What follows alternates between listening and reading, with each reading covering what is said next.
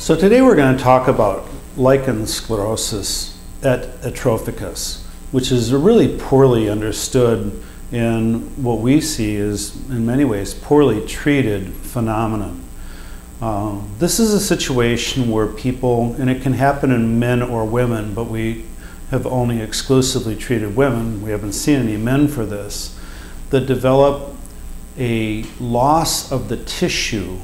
And specifically, it's an atrophic, that's why the word atrophicus, situation where people in their inner part of their introitus, the vaginal opening, start to lose support tissue. It gets so bad, and it's typically, not always, but very frequently is a postmenopausal situation where, with the absence of estrogen, women start to lose moisture, they start to lose volume, and the tissue starts to get very thin, very crepey, drapey, it tears very easily. And I would guess that of all the people I've seen, the most significant symptom they have is itching. Gynecologists treat this typically by putting them on medication topically. The problem is that the medication they typically put them on that's topical is a steroid. Now we know from treating chronic wounds, and specifically chronic scars, that if we inject steroids into chronic scars, we can make a thick, bad-looking scar thinner and flatter because we make it atrophic by injecting steroids. So when we take somebody that's got an atrophic situation and they're itching, and it's horrible itching, and put steroids on them, it can make it feel better for a while, but it makes the process worse. It makes the skin thinner, it makes it eventually itch more, and the volume and tissue underneath there is gone. It goes away. And so people come to us from really all over, now all over the country, for a treatment that we do that restores the body's tissue. And so I'm going to talk a little bit about that. This is essentially, it's off-label use of what we're doing, but it's something we do in plastic surgery all the time. There are two different treatments we do for this. So the very first thing we do with lichen sclerosus is stop the use of the steroid. The steroids, if you look at it, is meant to be used for 1 week or 2 weeks, not everyday use. And that's what the problem is that for many women, they can get by, use it for a week or two, and then they're out of their doctor's office and they're not seen for a long period of time. But every time they get itchy or have a problem, they start using it again and end up with a worse problem. We do two things in plastic surgery that have been found to improve our results in lichen sclerosus. The first is we harvest tissue and or blood from people. And there are two different treatments I'm going to talk about. The first treatment is to harvest blood.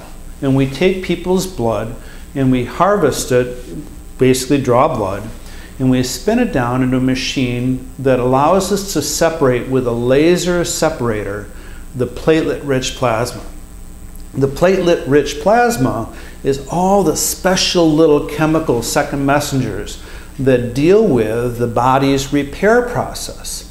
And we take that out and we inject it back then in, once we've done the laser separating, we activate it, we inject it into the area that is tender and painful. We use topical local before we do that. And that results in a repair process occurring underneath the tissue. It's not, we don't inject cells that are living at that point in time for some women. For others, we do. And so aside from the platelet-rich plasma, for other women that want to go to a next level, we actually harvest fat. We inject local anesthetic around their umbilicus. We harvest fat by doing liposuction. We do this just with a syringe. We don't need a lot of fat.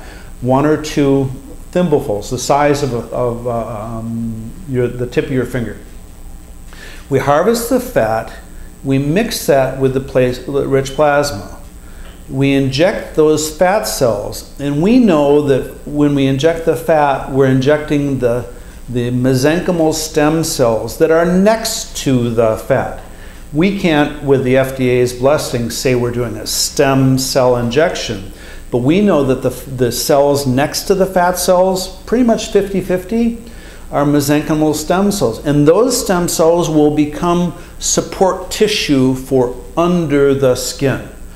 And so if we inject the platelet-rich plasma with all the different cytokines and restorative factors, and we do it with fat, and the mesenchymal stem cells that come with the fat, those mesenchymal stem cells will actually convert to the support tissue underneath the labia and the introitus of the women. We found that we're able to treat women who have had vestibuloplasties or vaginoplasties or have had other surgery or have expired all of their treatments and not had a good result.